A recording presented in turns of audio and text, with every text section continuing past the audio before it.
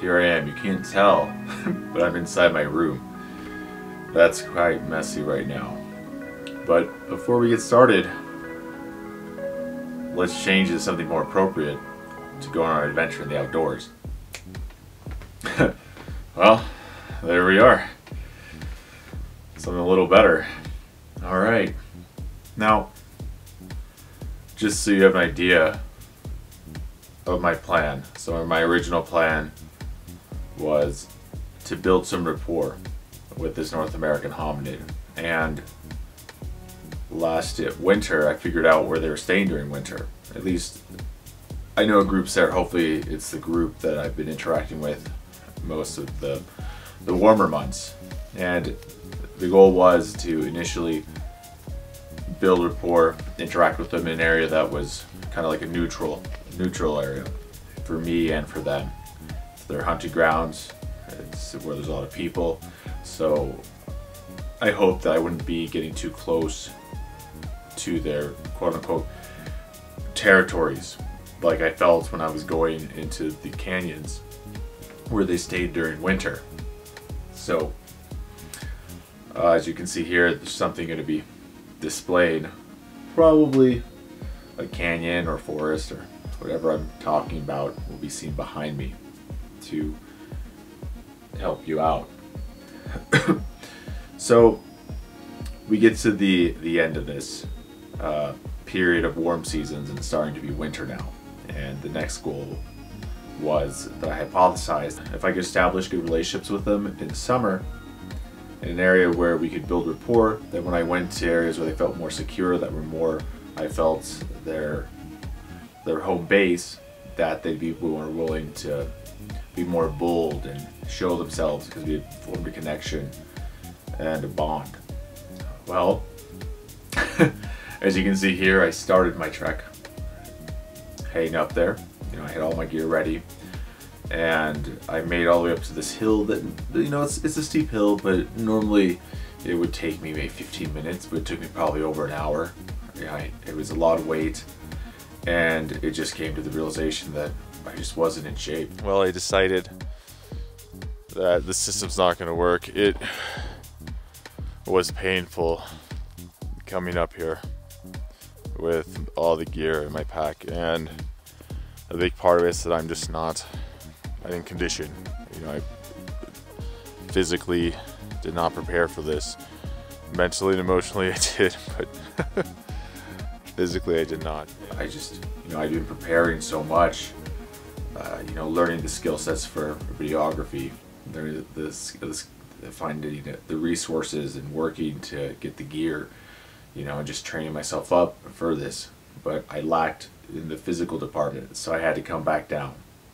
So what I'm going to be doing is making videos like this until I can recover from being hurt and build up the strength and conditioning to go back out there. Yeah, sure, it's been pretty frustrating, but it is what it is, and I just have to accept it. With that said, we're going to talk about places to look for the North American hominid, at least places that I first speculated on based off of the information I've been gathering, and then went to these areas and actually found evidence that helped with the hypothesis that this was the areas where they like to roam. So I'm going to pick out an area north of here, off of Mount Herman Road, that has similarities that I've been finding here and where I've been finding signs of this hominid creature.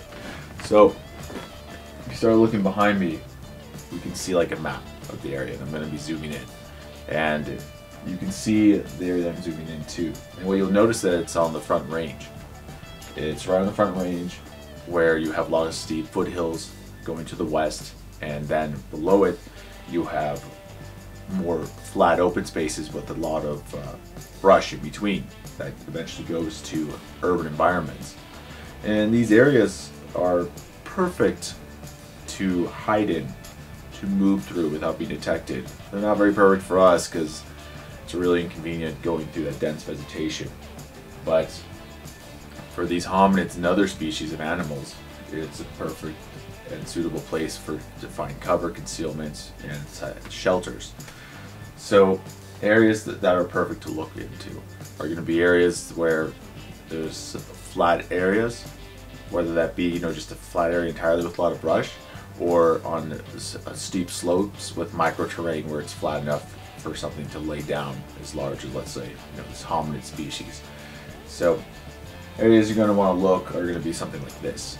And what you're looking for is obviously the environment that I just spoke of, where you have a lot of brush, a lot of foliage, but you also have sporadic large trees. And in this area it's going to be large pine trees, which is a key. It's been a key factor so far.